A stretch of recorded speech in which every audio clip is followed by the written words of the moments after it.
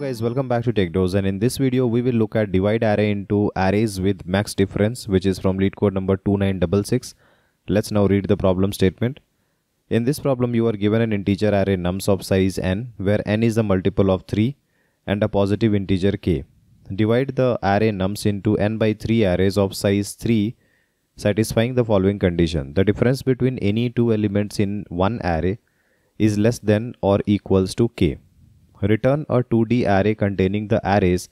If it is impossible to satisfy the conditions, return an empty array. If there are multiple answers, return any of them. So if you look at the first example, here we have 3, 3, 3, that means 9 elements, and the k value is 2. So we can divide it into 3 arrays, each of size 3, in such a way that the maximum minus minimum in each of these arrays are going to be less than equals to k. If you can do such kind of arrangement, then you have to print any one of such arrangement in the form of a 2D array, where you will have n by 3 as the number of arrays, and in each array the size is going to be 3, right? And if it is impossible, then you have to return an empty array. Alright, so the problem statement is very straightforward. If you look at the constraint, then n value is 10 to the power of 5. That means you cannot write two loops to solve this problem. You cannot make it n square, otherwise it will become 10 to the power 10 computations, which is more than 10 to the power of 8, which is a standard for 1 second. So looking at the constraint itself, you can make out that you are required to write an algorithm no more than n log n. Okay, so an n log n or an order of an algorithm would work best for us. Now let's look at an idea of how to solve this problem.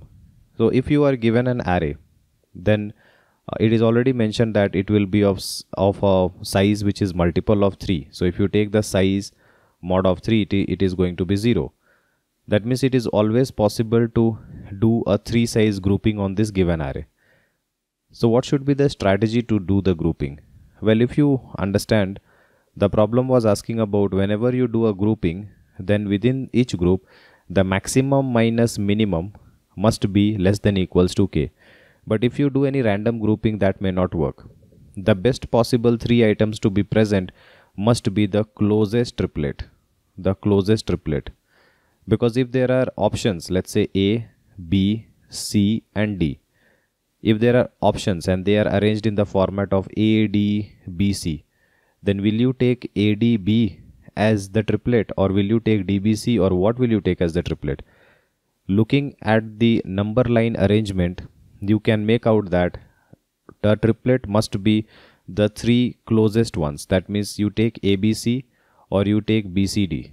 There cannot be any other option. A, B, D will not be a good option because C is closer. If you take C, then the maximum minus minimum is going to be minimized. So in this case, in order to solve the problem, within each group, the maximum minus minimum must be minimized. Okay, and if you want to minimize the max minus minimum in a group, then you have to arrange them on a number line. And arranging all the elements on a number line can be done by just sorting it. So simply if you apply sorting, in this case I have sorted in ascending order, then all the closest elements will come together. And if you sort them, then you can make the grouping of size 3, and you can always say that, I will be comparing the array at I with array at I minus 2, because if you look at the indices, array at I, if the I value is 2, then I minus 2 value will be 0. If the I value is 5, then the I minus 2 value is going to be 3.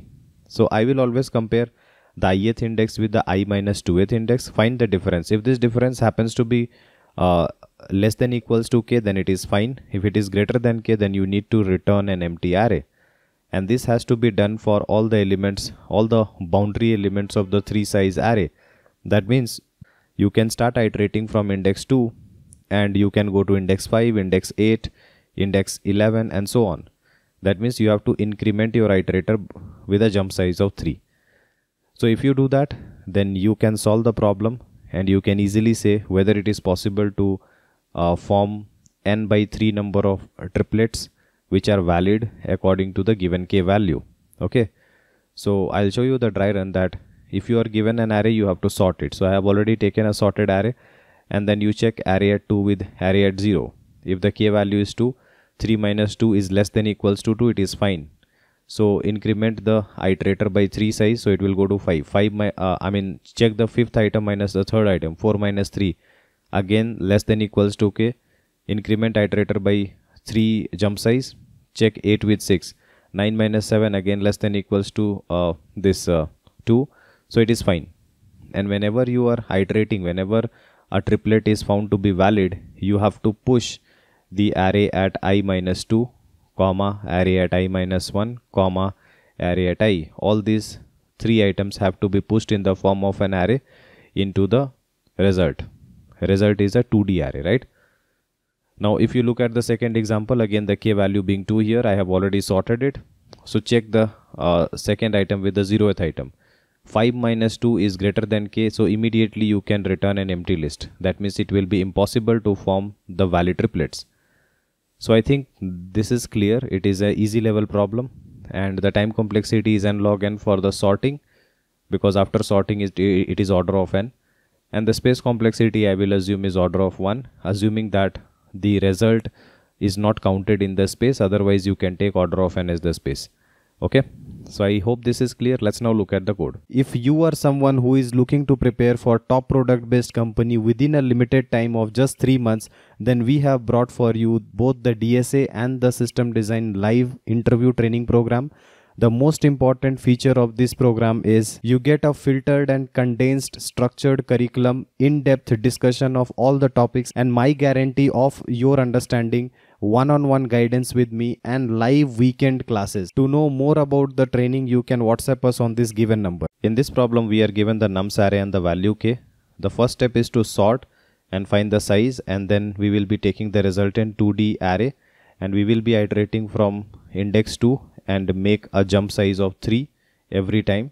So you see we have made a jump size of 3, and in every group we will be checking numsi minus 2, which is the max minus minimum, and if it is greater than k, then we will be returning an empty list, and if it is not, then we will be pushing the entire triplet into the list of list, which is the result. Finally we will be returning the result. I hope this code is clear. If you still have any doubt, then feel free to comment below and I'll try to help you as soon as possible. See you guys in the next video. Thank you.